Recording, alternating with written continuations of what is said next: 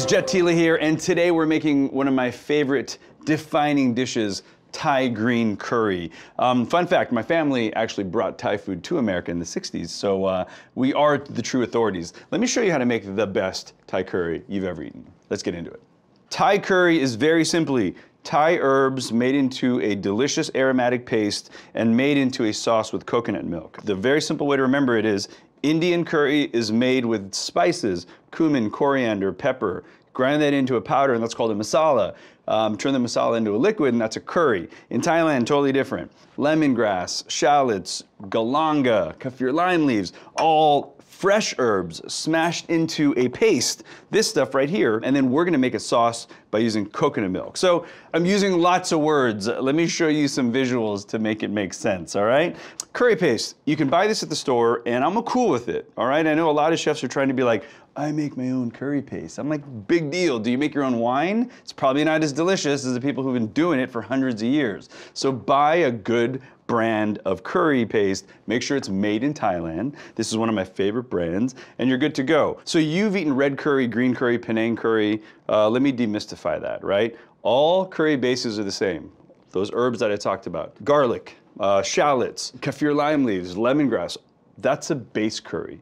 So if I smash into that base curry green chilies, guess what I've made? Green curry. If I switched out red chilies into that, I've made red curry. So that's it. I mean, that's kind of the nutshell. I'm making green curry today, but no matter what kind of curry you're making, the method is still the same. Let's get some prep done. I always love working vegetables to protein, and we're gonna get that curry started. First thing, I have a sweet potato here. This can be subbed out for a potato if you want, but I do love these kind of orange garnet color sweet potatoes. They're super, super sweet and delicious. They add a really nice dimension to curry. And look, if you're low carbing, ketoing, whatever, dude, just 86, omit any of these starchy vegetables, sub for broccoli or any of those kind of other vegetables that you want. I'm simply peeling. I'm not doing anything fancy here. And then I'm gonna cut off the actual ends of the sweet potato. I like to clean as I go, as some of you already know that have cooked with me before. I want these sweet potatoes in small dice, and the Tila cutting rhyme. Tile becomes a slice, slice becomes a dice, and you're sick and tired of hearing that if you've ever cooked with me. So I'm gonna make a 3/4 inch tile, and from those 3/4 inch tiles, I'm gonna make 3/4 inch slices, and then 3/4 inch dices. It's very simple. So in 3 movements, you should have nice, even cuts. And those rounded ends, don't stress. Just cut those into dices, it's all right. There's half, tile, slice, dice. Think about that every time you're cutting, and you'll always have perfect cuts.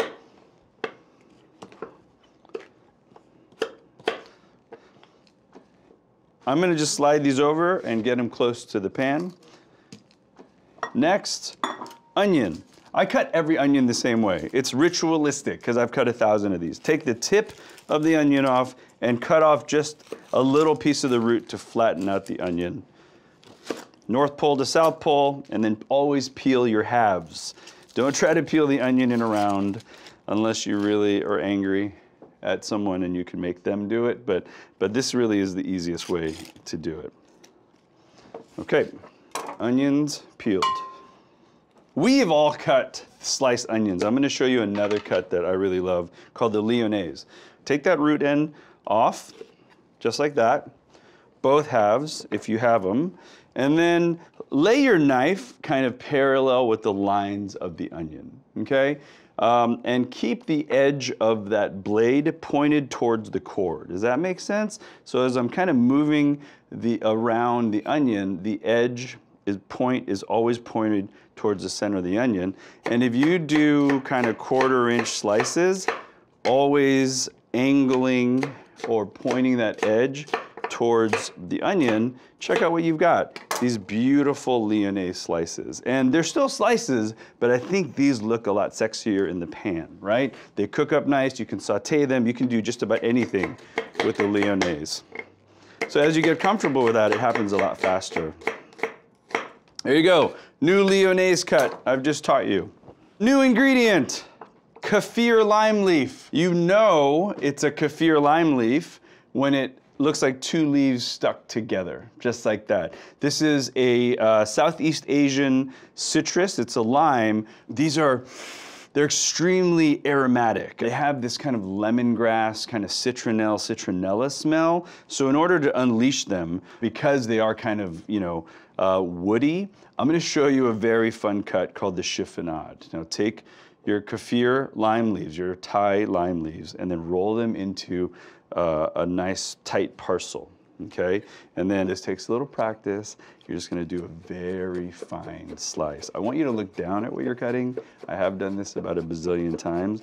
I wanna get it into the thinnest strips possible so they release all those essential oils and they actually cook in and don't kind of get tough on your teeth, all right? And if you're like, yo, Jet, that scares me and I'm gonna cut myself, grab a pair of scissors, do the same thing and just use scissors, okay? They're very, very simple, but that's what you wanna do. Kaffir lime leaves, if you get these and you're like, man, I bought like a pound of them because that's how they came at the Asian market, just throw the extras in the freezer and pull them right out of the freezer and they're good to go. So the secret to not hurting yourself is you use your guide hand, your non-dominant hand, always keep your fingertips curled under and never let your thumb protrude further than the lead fingers. And if you're doing that, you're never going to cut your fingers, okay? Because the two problems that people have is they keep their fingertips out, ouch, or they push their thumb too far out, and that's another ouch. So there you go. We're gonna use these Thai kaffir lime leaves for garnish and for cooking. I'm ready to get into the pan to kind of start this because it's a two-part series. I need to get the potatoes boiling down, and then I'm gonna come back and finish with the other knife work. And the last thing that's gonna go into this kind of first simmer, the initial simmer, are these beauties. Oh man, I wish there was smell-o-vision. This is Thai basil. It smells like black licorice. It has kind of that anise flavor. It has a purple stem profile, and it has this incredible kind of a black licorice. And all you're gonna do is use the top. So don't get fancy on me here. You don't need to chiffonade or anything. Bunch them up where the leaves start to meet each other, and you just give them a twist. That's what I want right there. And I want whole leaves, just like, and you know the little basil flowers, like these guys, like these little things, I use them. I think they're incredibly aromatic and they make for a really nice garnish. So I can't encourage you enough to like, get in and smell your aromatics, especially in the Thai kitchen. This smells like anise. This smells like black licorice. There's so many floral aromatic compounds, these essential oils, and that really is the key to Thai cooking if you understand those. I'm gonna start by getting a saucepan nice and hot. Remember, Thai curry is made with coconut milk, and the secret to getting perfect curry is don't shake the can of coconut milk. Even though the can actually tells you to shake well, don't do it. It's a trick. It's a trap, all right? So when you don't shake the can of coconut milk, the cream settles to the top and you get this unctuous, lovely, beautiful coconut cream. We're gonna use the whole can, don't worry. But I have a specific job for this coconut cream, and it is to fry up the curry paste. All right, so I'm adding a few tablespoons of just the coconut cream. I'm using it basically like frying oil. This is something my grandma taught me a very long time ago to get the most aromatic quality. I'm gonna back that up with a little bit of neutral oil, and I want vegetable or canola. You don't want olive oil here. And what I'm doing is frying up the curry paste. Now remember, this is all herbs, and it's just like browning onions or browning garlic. You want to cook it up first to really kind of break through all those layers of fiber, all the water that's in the herbs, and pull out the essential oils. So as you can see, I really want to smash. I'm really smashing this paste into the fat, almost like making a roux. It's critical to cook this step down. If you find that you have too much paste versus oil or coconut cream, just add more coconut cream. You do want this 50-50 balance of kind of this smooth roux or Man, roux is like my favorite way to describe it, but if you've never cooked a roux, you want it like a thick, creamy base, wet enough to kind of push around and fry up. This is when your house smells like heaven, and people are like, what are you cooking? And you're like, no big deal, just the best curry that Tila taught me. So I want to really keep up with this. This is where you get all the flavor. In Thai, we call this word kua, and kua means to cook all the aromatic essential oils out of this. And you actually want it to separate. You'll start to see the oil separating from the coconut milk, and that oil is simultaneously frying up all those aromatics. I'm really separating as much essential oil out of the curry paste as possible. So this is where you're going to take your time. Everything else is going to happen a lot quicker.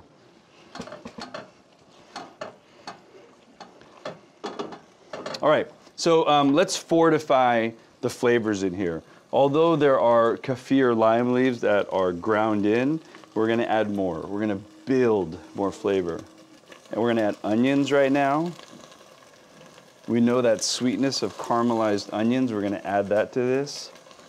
And then we're going to add some Thai basil.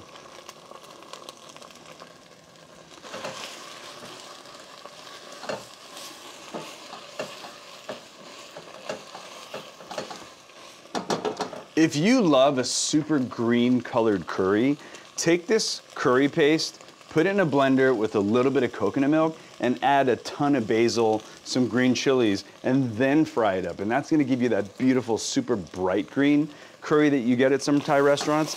I don't think you need to do that. I really like more of a subtle color, and that's why I like to cook it up this way.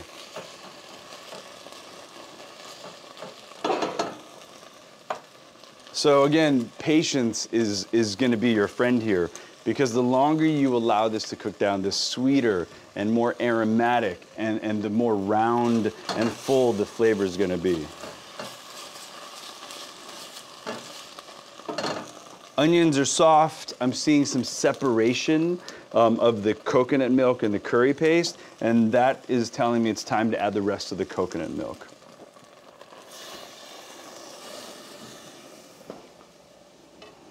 And this bowl is basically the coconut milk bottom, because I've already taken off that kind of cream top, and I'm gonna throw that in there.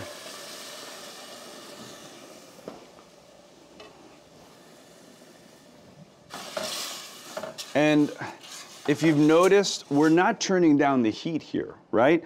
The entire key to a beautiful curry is texture. Now, we eat curry over rice, so you want the curry to be thick enough to coat rice. And the only way you're gonna get there is reduction. So we're gonna basically evaporate kind of the water out of the coconut milk, and what that's gonna leave you is that beautiful kind of thick curry that sits perfectly over rice. As this comes to a boil, I'm gonna add the sweet potatoes. Because they're tough, I want them to kind of soften a bit. I wanna torture the sweetness out of them. If you're one to roast vegetables, this is also a great way to use up those roasted vegetables. I'm gonna bring this to a boil, reduce to a simmer, to start thickening the curry, and at the same time, these sweet potatoes are gonna start to kind of soften.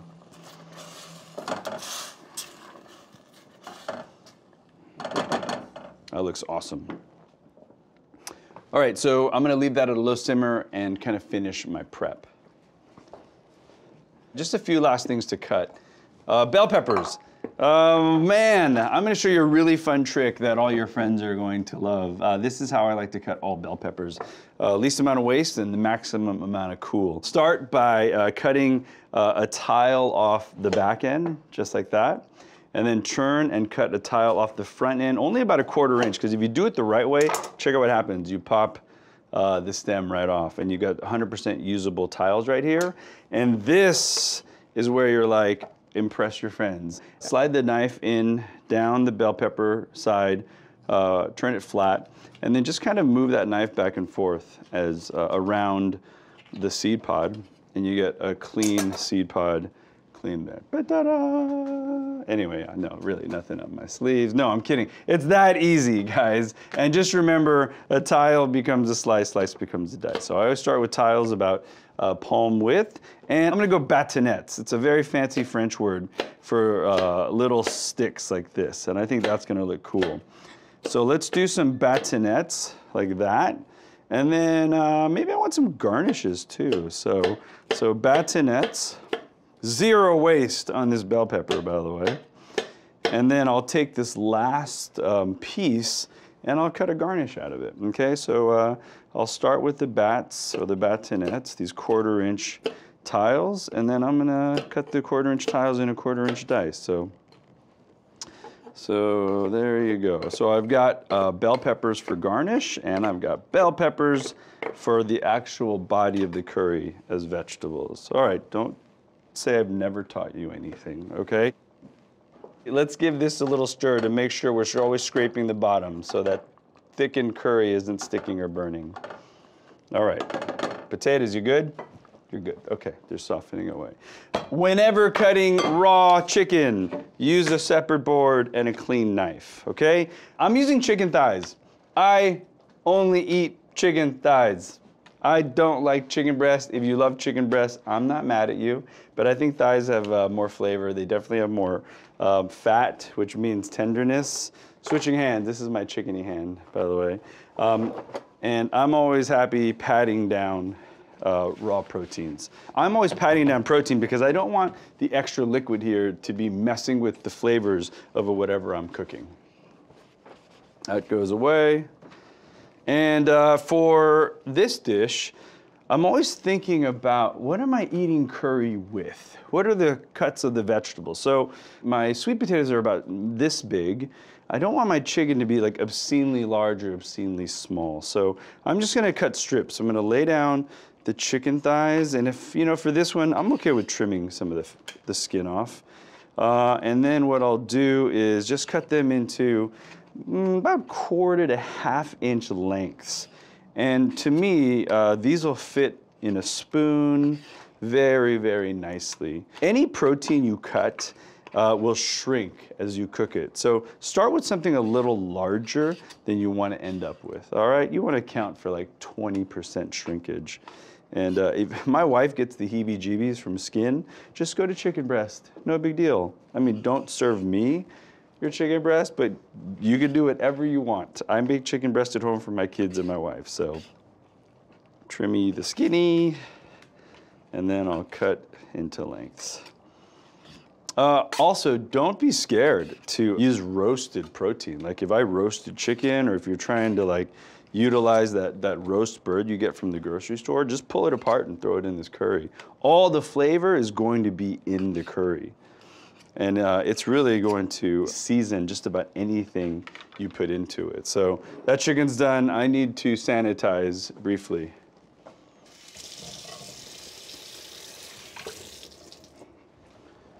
I'm looking for two things. One, the sweet potatoes to be soft enough to eat, not too soft, not too firm. And two, I'm looking for the curry to be reduced down to that perfect texture. And let me show you what that means visually. I'm looking for what the French call a nappe, right? Something that coats beautifully. So running a wooden spoon into the curry, I'm gonna pull a spoon out of the curry and then let it cool a little so you don't burn your finger. Run a channel through it, and if it creeps across, if the curry creeps across that channel, it's too thin. So this is looking just about right, so I know I can add the rest of my ingredients.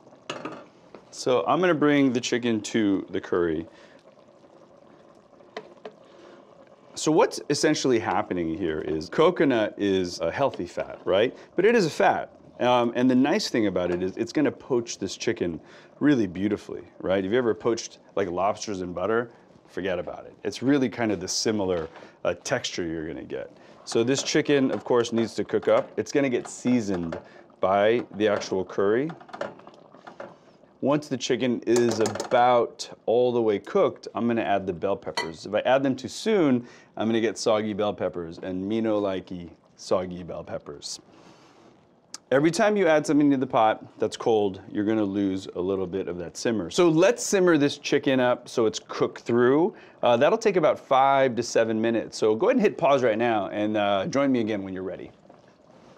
welcome back if you've paused. If not, it's time to season this up and finish the curry. So Thai food is really a balance of 5 flavors: hot, sour, salty, sweet, and savory. We call it the yum, and it's not a cheesy joke. Think about that Thai soup you love, tom yum, Thai beef salad, yum nua. It's actually a real word. So let me yum this up for you, okay? Hot, sour, salty, sweet. Hot's already in it. There was chili in the paste, covered there.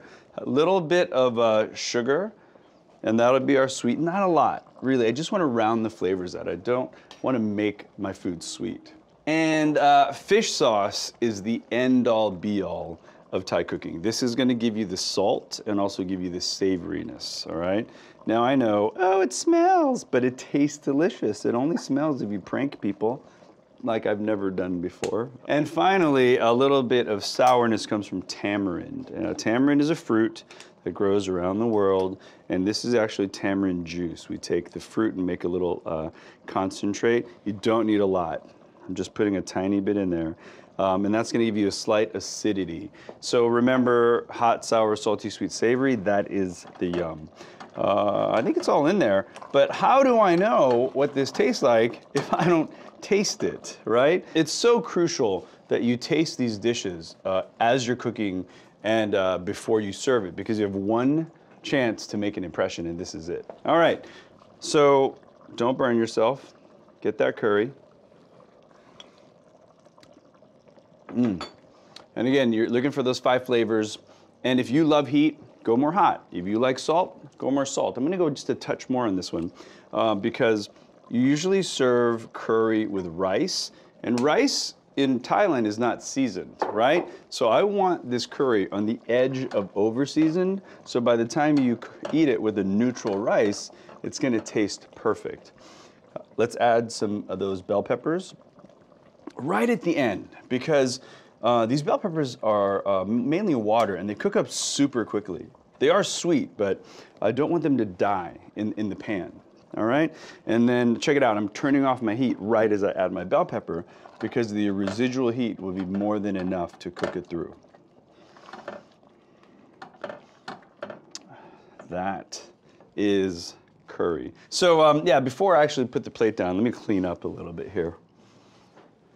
I love to serve curry with jasmine rice. I really think that nuttiness, that floral quality of this rice is really the perfect accompaniment. I'm not mad at you if you use brown rice or any kind of grain, or even cauliflower rice, although that hurts my soul a little bit, I'll allow it. So you always want to do a base of cooked warm jasmine rice. Now, not too much, right? Because you want enough sauce to kind of enjoy this rice. You don't want the rice to kind of soak up all of this curry. I'm bringing my curry to the rice. What I want to do is get kind of a nice balance between the protein and enough of the gravy to go around. So I like to start with the stuff of the chicken, the bell peppers, the sweet potatoes. And then what I'll do is go in and get a little bit of the gravy and just kind of lay it over. Awesome. And if your friends love more gravy, then go for it. But let's do a little bit of the bell pepper to remind people what's in there for sweetness. A little bit of that chiffonade kaffir lime leaf. I really love garnishing with items that are already in it because they make sense. And then let's find like the perfect basil pluge. Pluge is a fancy word for just the tops of the basil. And then we'll just stick that right in there, and that'll just be a little call out to what's in it. So there it is, my friends. Probably the best Thai curry you'll ever eat, made in the comfort of your own home. So there's the perfect bite to me, a little kaffir lime. Wow, creamy, savory, with really good assertive heat. This is a dish that the Tilas brought to America over 50 years ago, and I hope it's a dish that you enjoy with your family. We'll see you later.